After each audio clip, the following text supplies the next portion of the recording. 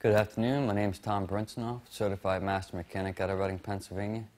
Today I'm going to talk a little bit about how to troubleshoot your stereo system. The easiest way I could tell you, if you're having a problem, your radio doesn't want to come on, check your fuses. Make sure your fuses are okay. If you don't know where your fuse panel is, check your owner's manual and tell you exactly where it is, which fuse it is you want to be looking for. Other than that, you might have yourself a speaker that doesn't work.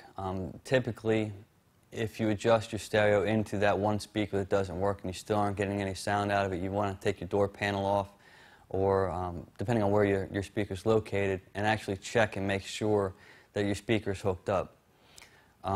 If it still isn't working on it, typically chances are you probably have a bad speaker. Other problems you might have with the stereo itself, you might want to be careful with, because a lot of these newer vehicles will say from 98 and up. They have the diagnostic capabilities that the same thing was diagnosing your engine. You have to be careful with them. A lot of them have theft deterrent systems in them. If you go taking the stereo out to take a look at it, you unplug it, you plug it back in, hey, guess what? It doesn't work anymore. It'll lock you out.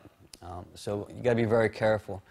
And the only way to really diagnose an internal problem with these newer radios is you have to have the scanning device to be able to get inside and see what's going on. Because unfortunately you just can't get into poking and prodding and playing around with them.